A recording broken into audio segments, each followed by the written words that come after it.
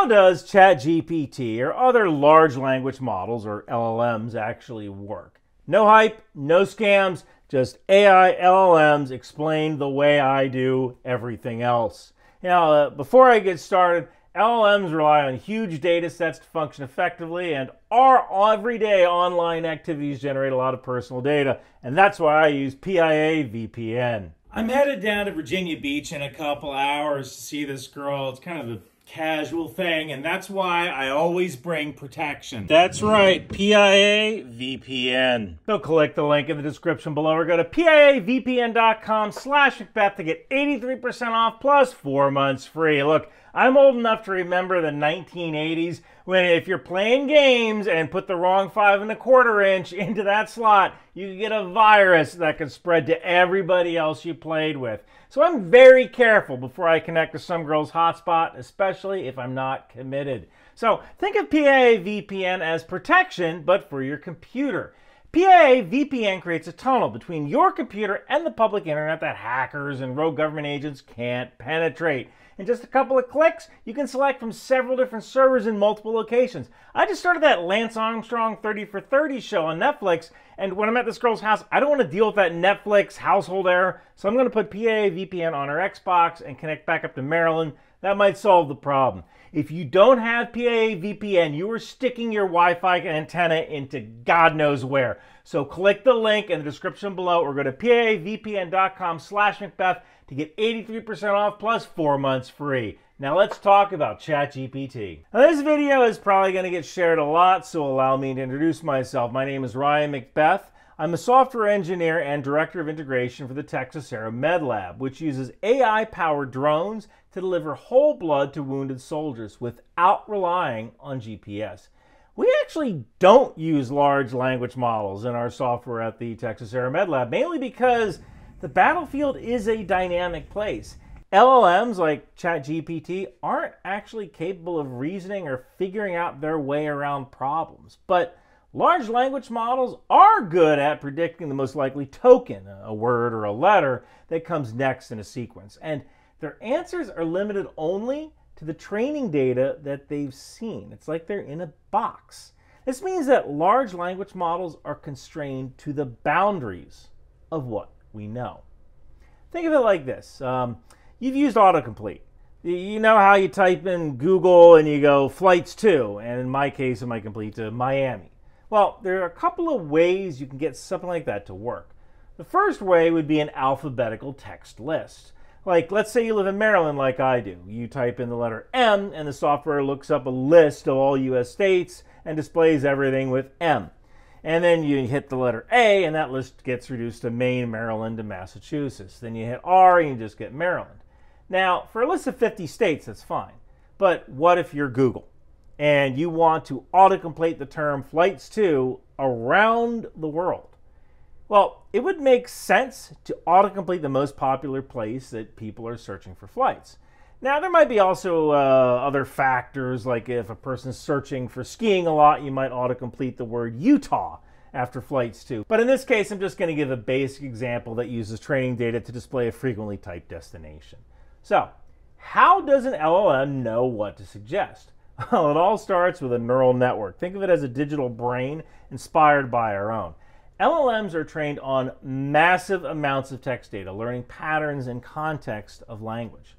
One key feature of LLMs is called transformer architecture. It uses something called attention mechanisms to focus on different parts of input text, understanding the context better. But I'll get to that in a moment.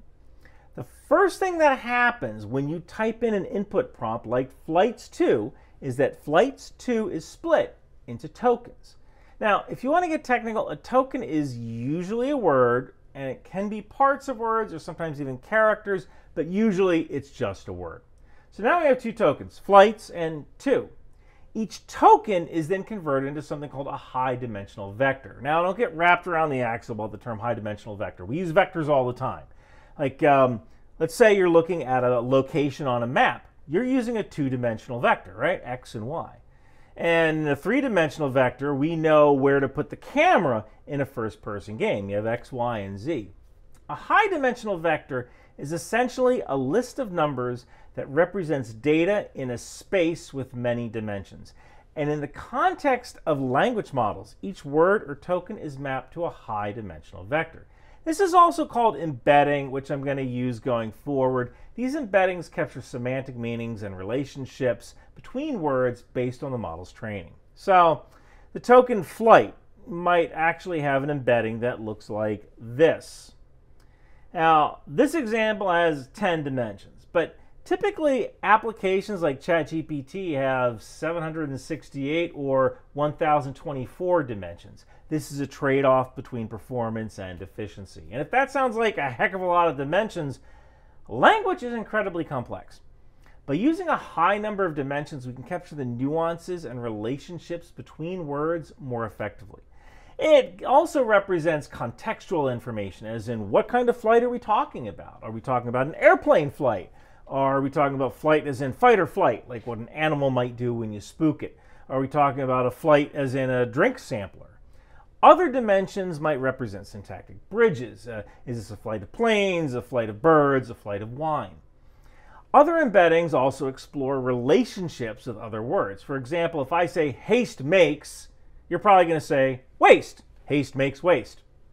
And I could guess that you were going to say waste because your brain has all this training data that you've been gathering all your life. You've heard people say haste makes waste plenty of times. Now, is it possible that someone might say haste makes plutonium? I mean, plutonium is a word, but it probably doesn't appear very much after the words haste makes, even though it is a valid word to use in a sentence. So if the prompt was being asked to make a rap song, then maybe the next word might be based, embraced, taste, paste, face. They all rhyme, so those words might have higher values to appear. So I'm sure you kind of get the idea here. Other dimensions cover things like sentiment, associated word order, and so on.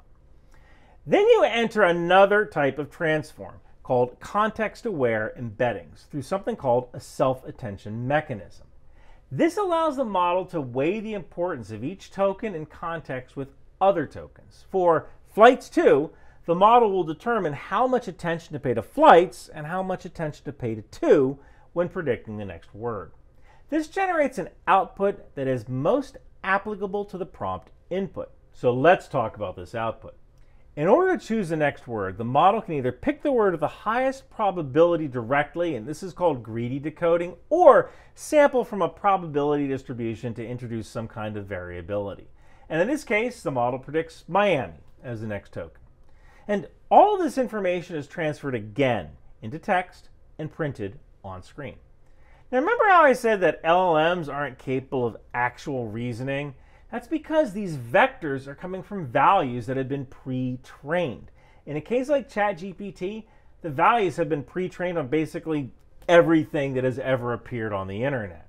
In fact, the acronym GPT means Generative Pre-trained Transformer. And it's that pre-training part that makes this behave the way we think an AI is supposed to behave. If you trained your AI on samples of rap music in order to generate rhymes, that AI will probably be pretty good at generating rhymes, but it won't be so good at writing software code. Large language models like ChatGPT really can't reason. In fact, I would be reluctant to even call them AIs at all. LLMs are really more like advanced databases.